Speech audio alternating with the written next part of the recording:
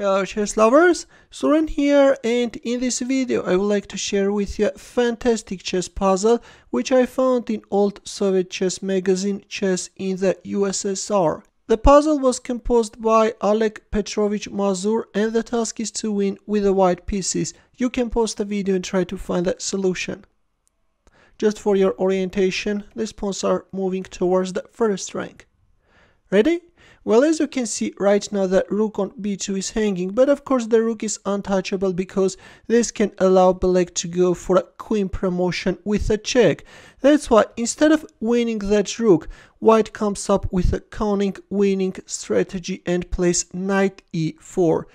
Look at this beautiful move. Of course, this allows black to go for a pawn promotion, but for example, if you promote your c pawn to a queen, then you can get checkmated from f2 square, or after knight e4, if you promote your h pawn to a queen, then this time white can announce a check from c3, and after king c1 can sacrifice his rook, and after rook takes c2 can announce a study-like checkmate. Look at these guys.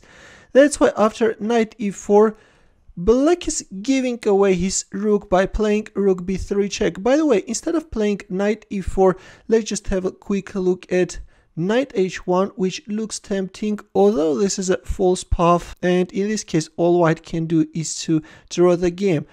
Of course, black won't go for a pawn promotion because can get checkmated. That's why after knight h1, black rook is becoming a mad rook. Black is sacrificing his rook, and after king takes b1, can go for a knight promotion and then can win the rook on e2, and this is a draw. That's why in order to win the game, white is playing knight e4, and black is giving away his rook like in the previous line.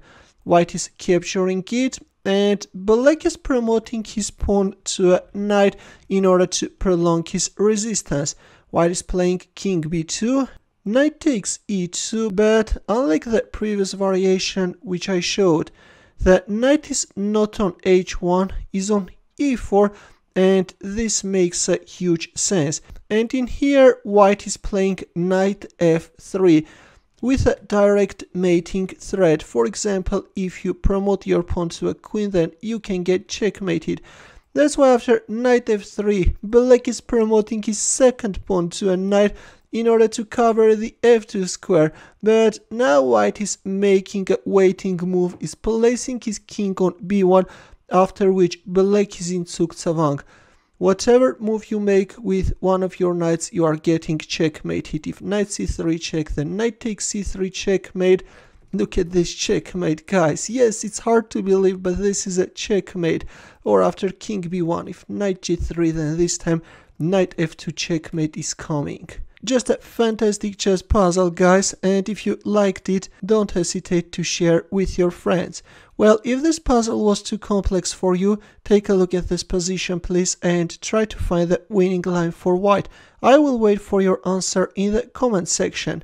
Thanks for watching. If you like this puzzle, give a thumbs up. For more puzzles, consider subscribing to my channel. Also, press the bell button to get notified about new uploads. I will see you in my next video.